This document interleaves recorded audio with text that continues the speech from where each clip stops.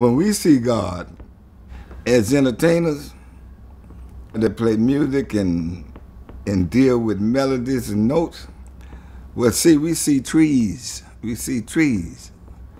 And we see God in the trees. And the trees be making so much music, your ears have to be tuned in your eyes to understand the rhythm that you see the trees making.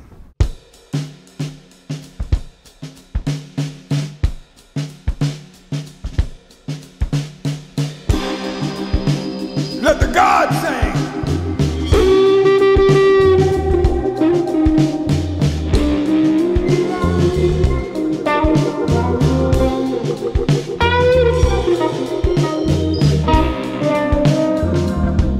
One guy sitting on the porch and just playing the doggone blues, man.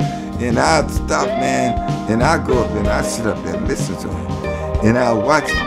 And he'll say, son, this the blues. He said that God gave us the blues, man. The blues, the music, the suffering.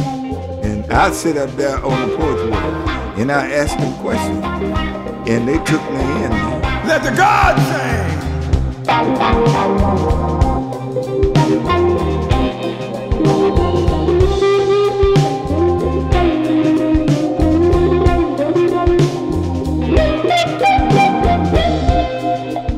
So when I say let the God sing, see, I'm thinking of the 40 years that they say they had to walk around in the wilderness. So that's the struggle, finding where you're going.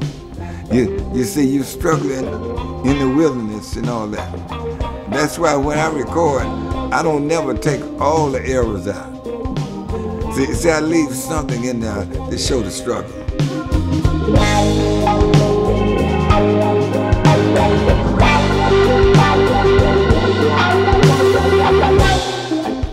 Yeah, when I first came to Atlanta, I always heard about it. It was like your first trip to Vegas. Man, bright lights everywhere.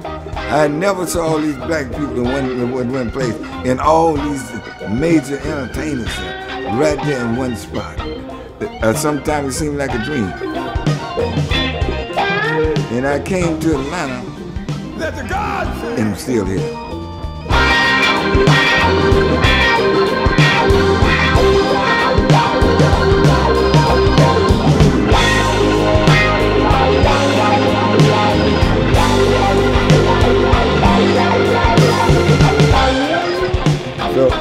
So let the God sing.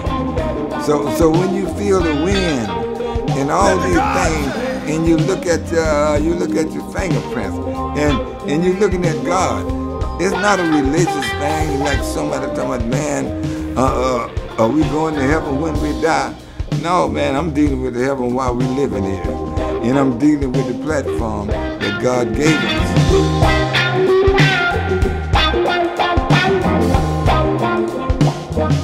Yeah, Atlanta is the city like a forest. God is in the music. And when you look at them clouds, you see God. How else you gonna see God? Let the God sing.